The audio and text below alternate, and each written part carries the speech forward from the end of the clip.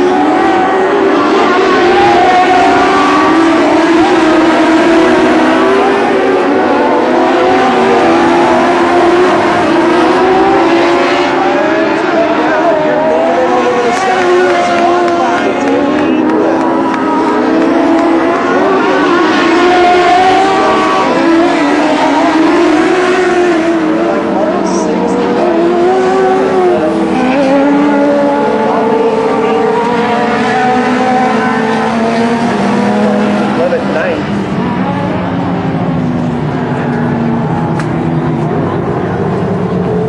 There is your Southwest Modlite. You want to go down there? He's going to do some main event.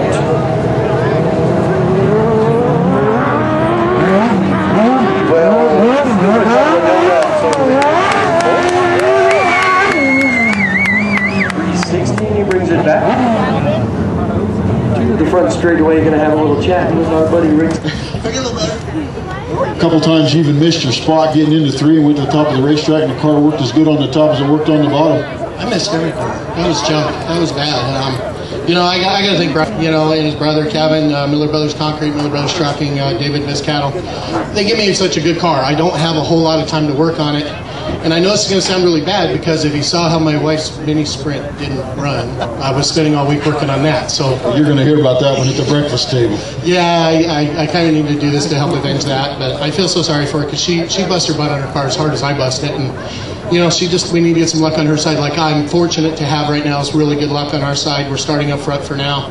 You know, we're going to I got something to do. This is a tough crowd that we're running with. And as soon as we start doing our point inversions, starting towards the back, we're going to have to get our game up a little bit better. I don't think I'd work on it too much.